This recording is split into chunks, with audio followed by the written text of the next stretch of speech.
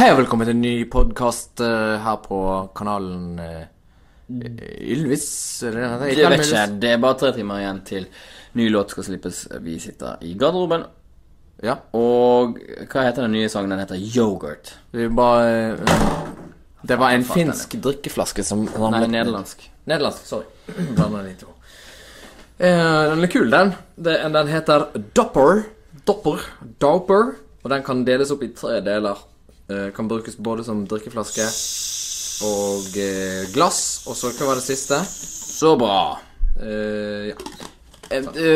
Yoghurt, og den handler om yoghurt. Doper.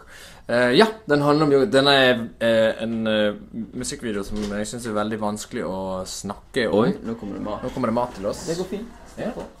Yes. Perfekt. Takk skal du ha. Oi, hva kommer det mer? Ja, det er bra. Supert. Takk. Som sagt så er vi... Det er da sushi i dag. Ja. Den var veldig fuktig. Nei, yoghurt, låten som sådan handler vel bare om yoghurt. Og det er... Vi kan sitte her så lenge vi vil, men så mye mer er det vel ikke å si.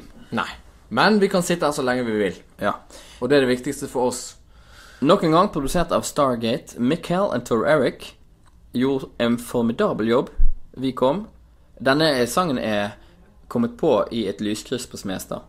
Med meg og min yngre bror, Bjarte Ylvis.